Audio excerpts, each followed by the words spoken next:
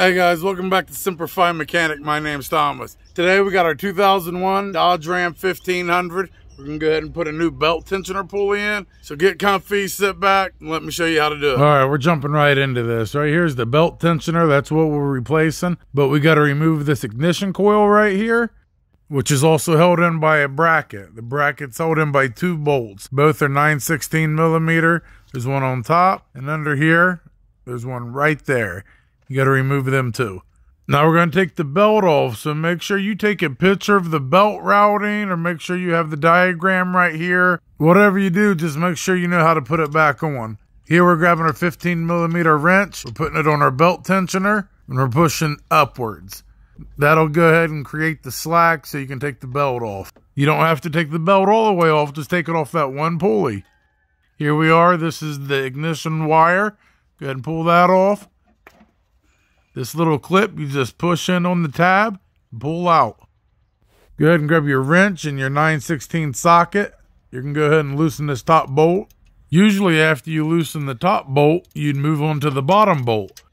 But we found out once our top bolt was loosened that the bracket and the coil was moving up and down, and it shouldn't be doing that.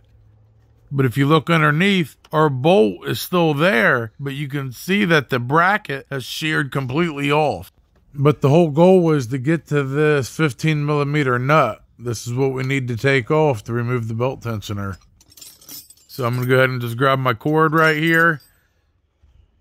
I'm going to go ahead and wrap it around the coil and get it set up. This way I can just have it hanging up just like that, so I have access to that 15 millimeter nut. Just like this. Yeah, look at me. Happy with myself. So now I can get right here to this nut, which is the nut we need for the belt tensioner.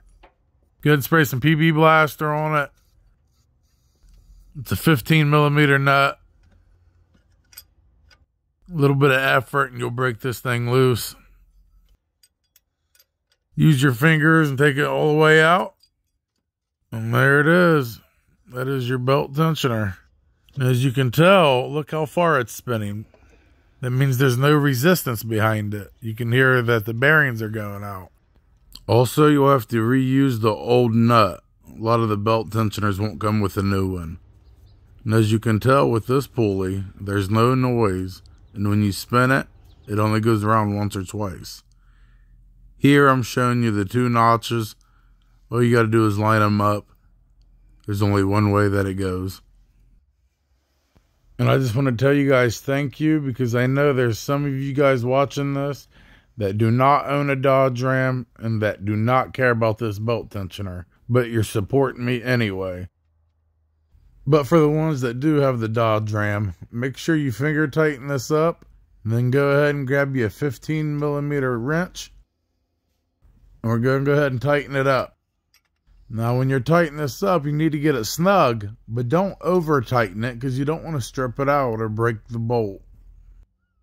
All right, now we got the belt tensioner in. We're going to go ahead and put the coil and put the bracket back into place. Remember, yours is a little bit different because your bracket will not be broke. Mine is, so like I said, we had to rig it up. So we're going to go ahead and let this loose. Let our coil and bracket fall down into place. Throw this little gadget off to the side. Go ahead and get our socket and wrench. And we're going to tighten this top bolt up. But keep it in mind, we got to keep that coil and the bracket lined up perfectly where they sheared off.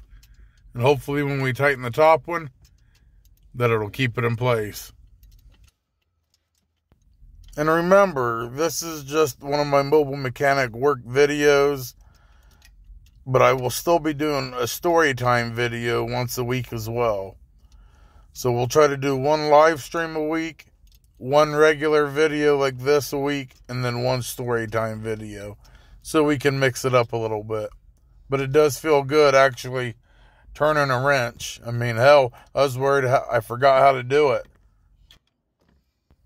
As you can see, we got it lined up pretty good.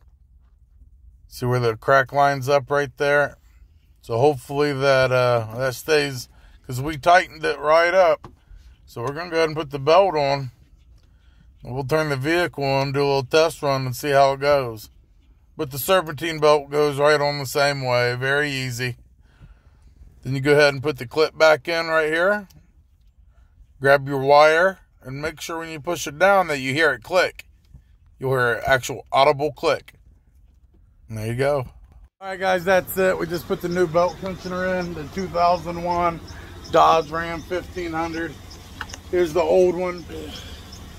There's no resistance behind it, so it was bad. If you heard this truck before, it was very loud. But now, you can hear a faint squeal, and that's just the idler pulley, which I ordered, but I got tired of waiting for it to come in, so I was like, we got to start some work. So I'm pretty happy with how this turned out.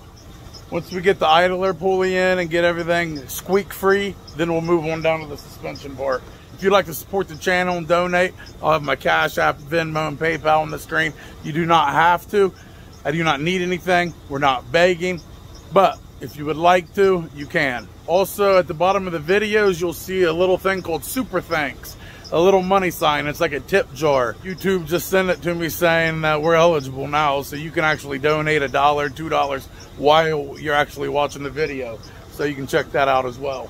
But this is our first video of actually working on a vehicle in a long time, so I'm pretty happy that we're going to start putting some videos out that actually are worth a shit. So we'll get another video out, we'll get this vehicle running, and then we'll get back into the mobile mechanic business. But thank you guys for being patient, and like always, Semper Fi till next time.